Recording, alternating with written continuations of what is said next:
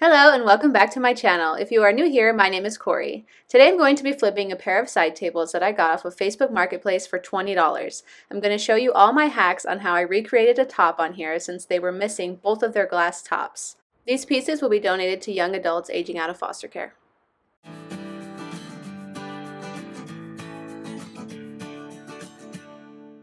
Here's a better look at the pair together.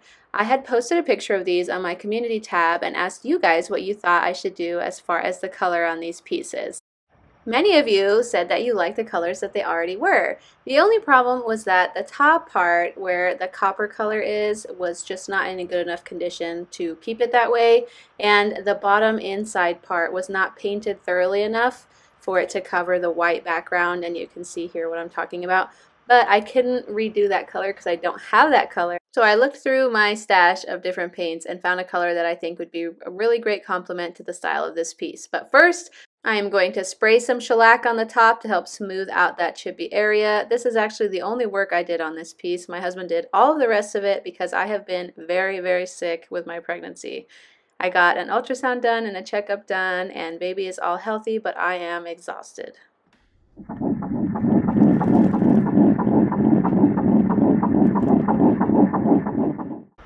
So from here on out in this project, my husband is going to be doing the rest of the flip on his own. I am so proud of him. He did such a good job. We used this color here by Rust-Oleum. It is called Moss Green. I wanted to stick with a similar color because you guys were loving the green color that it already was.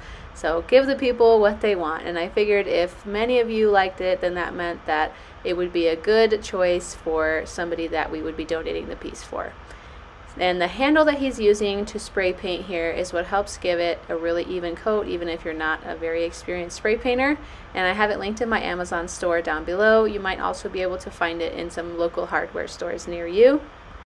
If you have been watching my channel for a while, you know that I always start my pieces upside down when I am spraying especially, so my husband did the same thing that I always do, and he did a really great job with doing good coverage by starting upside down and then flipping the piece right side up and finishing the coats right side up.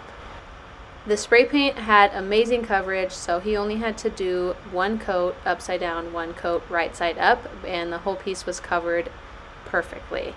The top was missing on both of these, like I mentioned earlier, so we're going to replace that top, or I should say he's going to replace that top, with some faux marble floor tiles.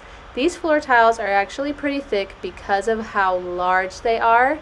If the hole had been smaller, we would have been able to use a thinner tile, and this thicker tile was a beast against our tile saw.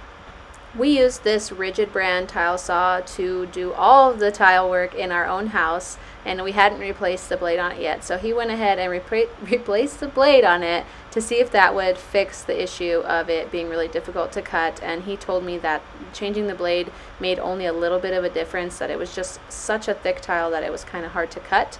So I would recommend, if you are somebody who's going to do this type of tile cutting with thick pieces of tile, to get a more powerful tile saw than what we have, although this one does really well with thin tiles up until this point.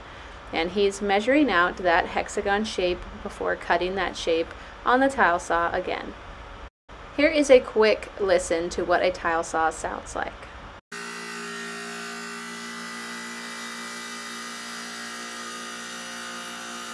I turned that down to only about 14% of what it actually sounds like, but I like to give you guys a good idea of what power tools sound like, feel like, look like, and what they can do as well.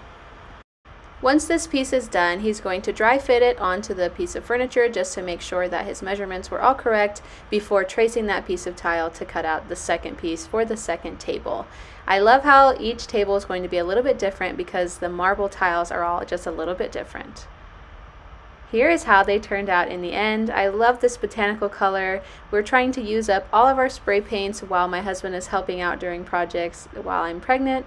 Since I cannot use those spray paints while pregnant, I thought that it would be a really good opportunity to not waste those paints that we still have, as well as give these pieces that green color that you guys were loving. To me, it's like a modern take on the cottagecore style, which is so fun and whimsical. Thank you guys so much for watching. If you liked what you saw today, don't forget to hit subscribe down below, and I'll see you next time.